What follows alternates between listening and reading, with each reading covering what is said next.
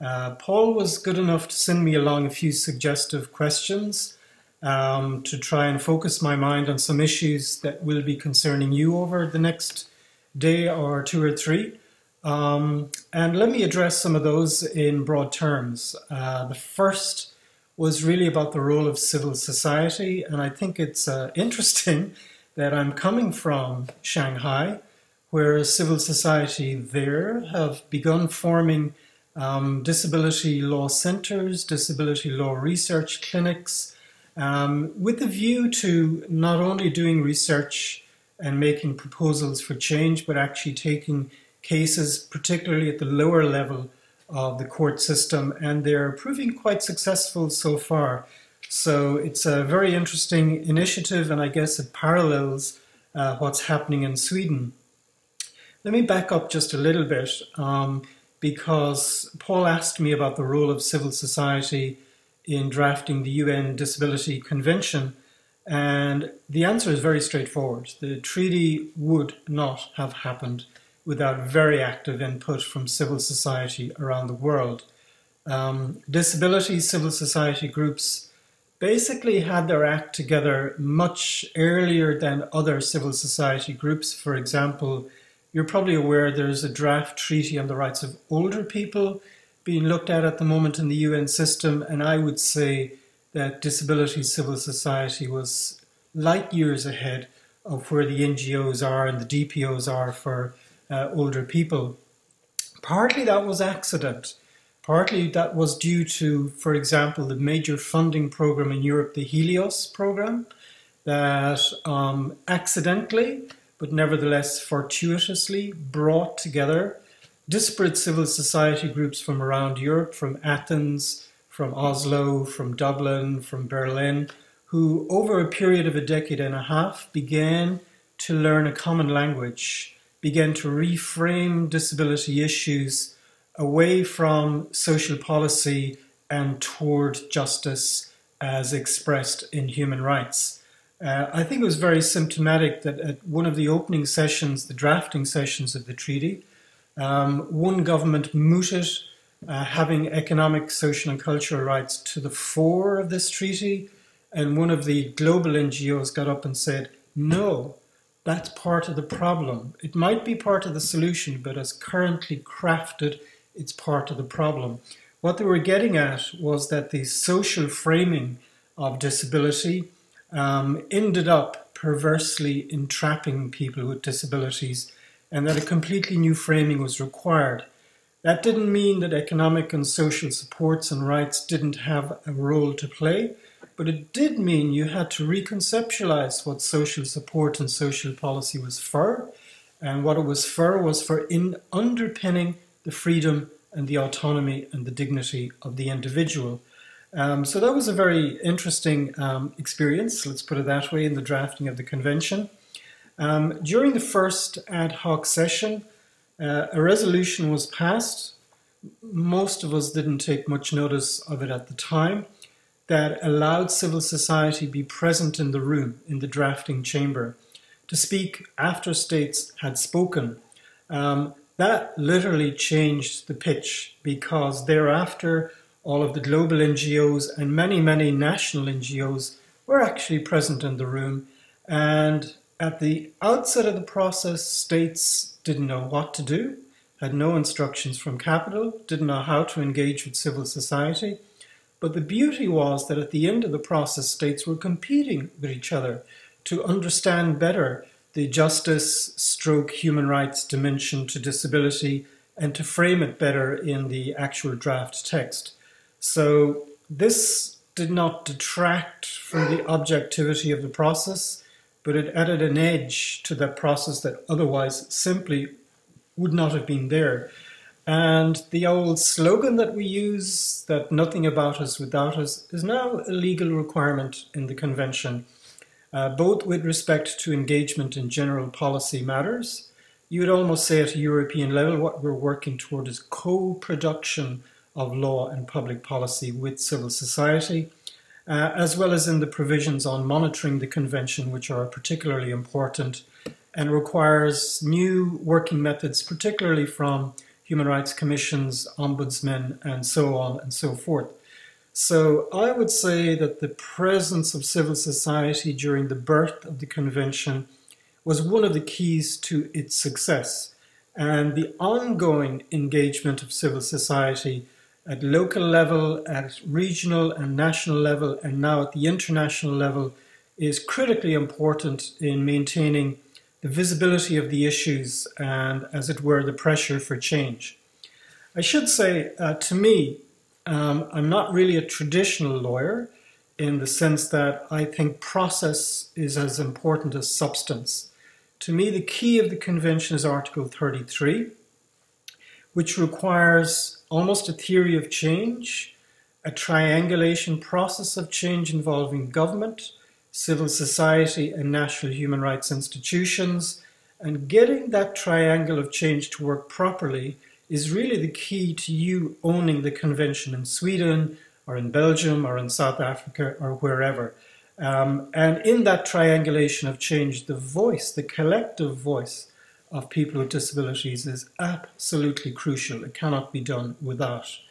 Paul asked me that in my capacity as the director of our Centre on Disability Law and Policy, whether I see a need for such centres in the future right across Europe. And I would say we only have about 3 or 4 in Europe.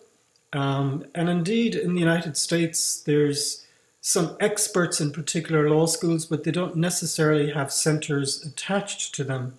What they generally do is set up disability law clinics that assist civil society in bringing test cases or in supporting cases that are already underway. I have to say there's some restrictions in Europe on doing that, but nevertheless, the evolution of these clinics, which you can see popping up every day, is really important to support civil society, first of all, in framing how it approaches an issue from the perspective of rights and law, and secondly, in pursuing their test cases to probe the limits of the law or the outer limits of the law. I don't see this as binary opposition to public policy and to the state. I see it as a necessary way of actually growing and deepening our understanding of the requirements of the law. There may be some cultural reasons why there's hesitancy about that in some places, but more and more I think governments are seeing that as an equally constructive contribution to the evolution of law and public policy as direct participation in the drafting of law and public policy. I think what's crucial in the evolution of these disability law centres is that they must be organically rooted in the community and connected with civil society and informed by civil society. One of our colleagues in Australia does a lot of work on participatory research methodologies, whereby people with disabilities do their own research and come up with their own issues and then, as it were, work constructively with disability law centres and others around Europe.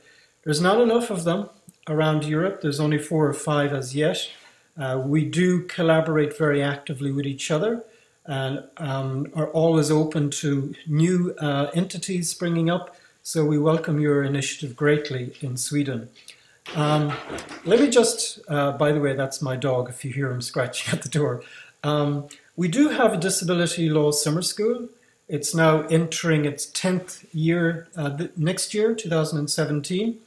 The idea for that is very simple. Knowledge tends to float self-referentially in elite circles. We wanted ways of democratizing the knowledge and to making sure that that knowledge reached the people who actually needed it. So the summer school last year, for example, attracted approximately 47 nationalities and 160 participants, and it's fairly well supported by outside philanthropy and development aid programs. So I would very much encourage you to think along those lines. Colleagues in China are beginning to think along those lines, as well as in Africa. And if you do put on something like that, you should, I think, take a leaf from our book and make sure that everything is online in terms of the actual presentations, the videos of the presentations, So people who can't make it, people up in Umeå and Västerbotten who can't make your conference, will be able at one click to actually see what's going on and learn from themselves.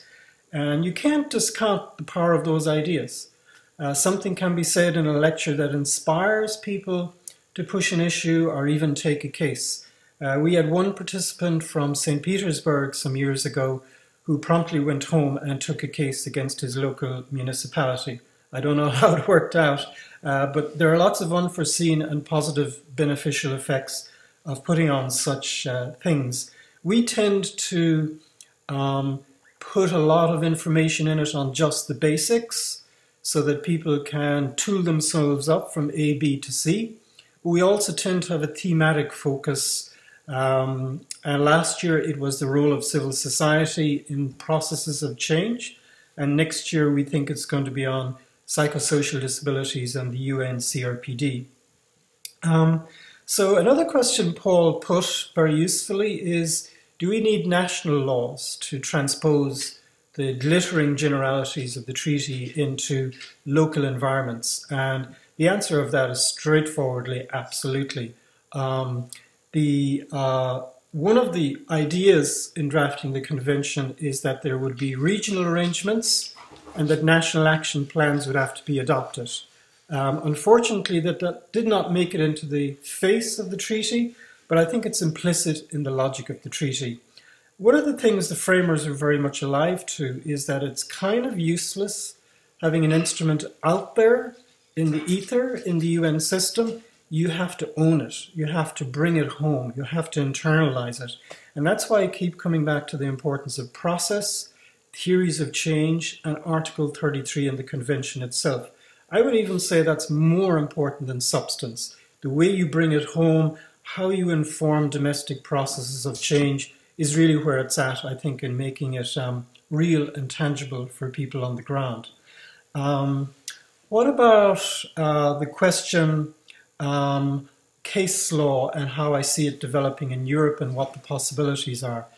I think if you asked me that question, Paul, 10 years ago, I would give you a pretty depressing answer because the European Court of Justice didn't really understand the employment directive. They didn't bring to the table the correct framework of reference, and certainly the European Court of Human Rights was, if I can put it politely, probably in the dark ages in terms of disability. That's changed utterly and for the better.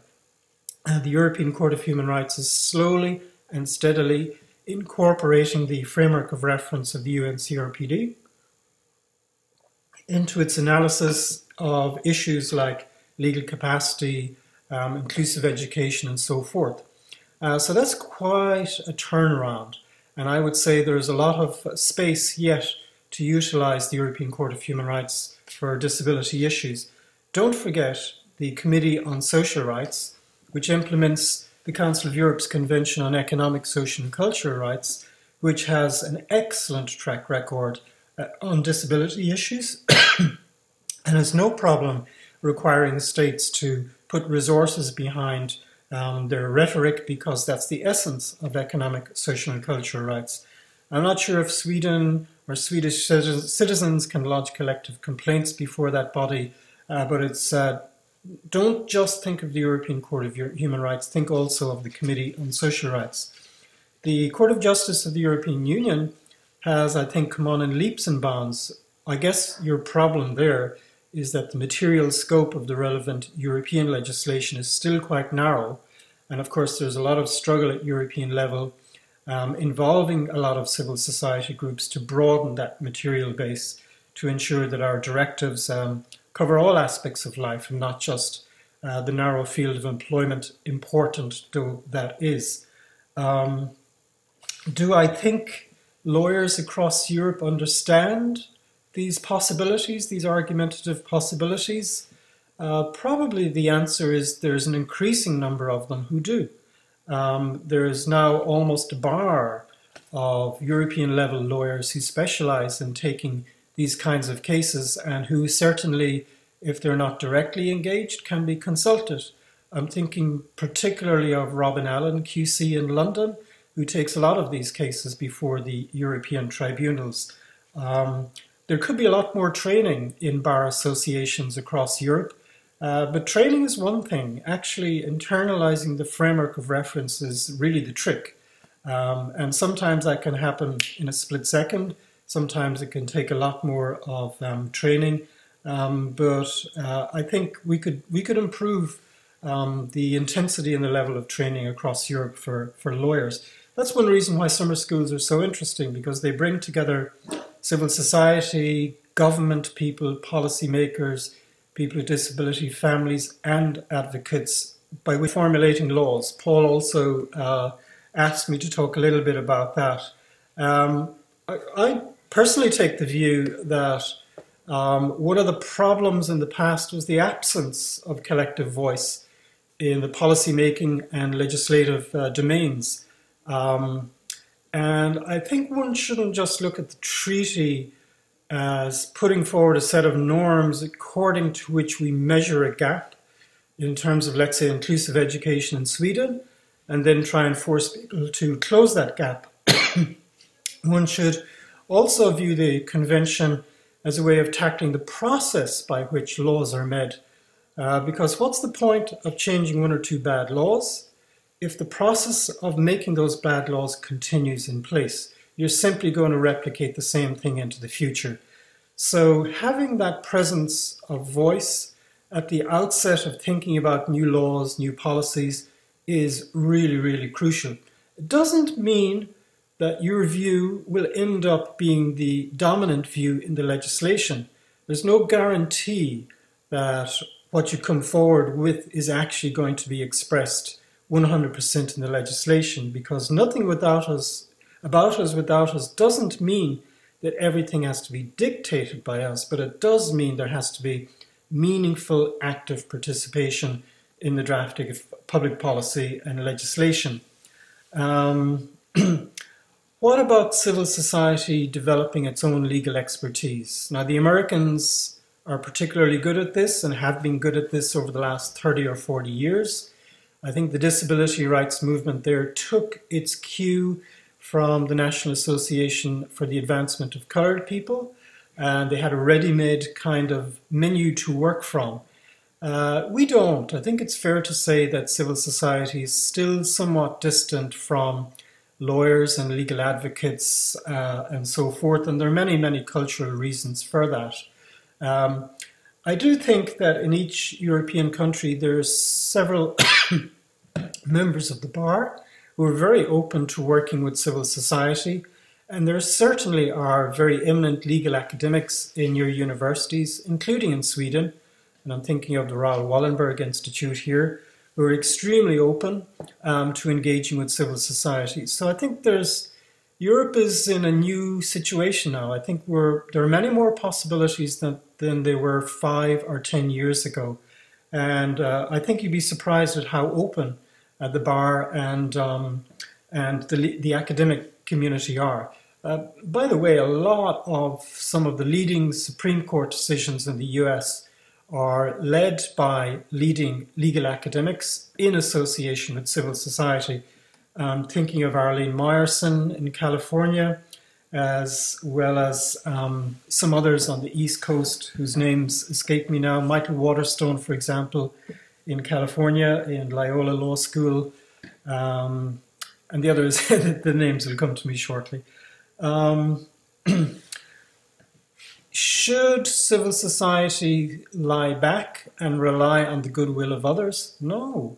I think the whole point of the conception of how we change processes of change in the convention is that the voice of people with disabilities is front and center.